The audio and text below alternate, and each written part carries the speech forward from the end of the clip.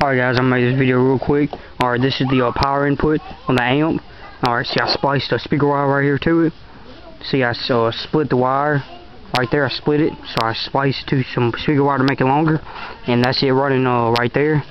I ran it through, I drilled a hole right there to the four-wheeler. And I ran it right there. Alright, it's running through. And I split this wire, like I just pulled it apart. And I have one running to the solenoid right here. I spliced it.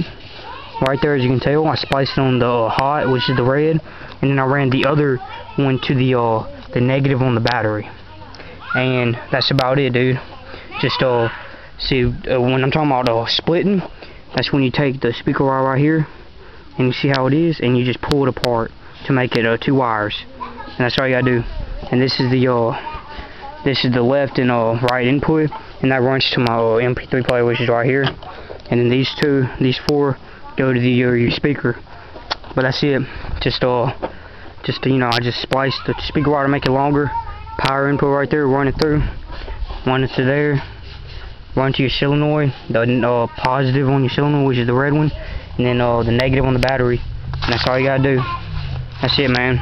Good luck. If you have any questions, let me know.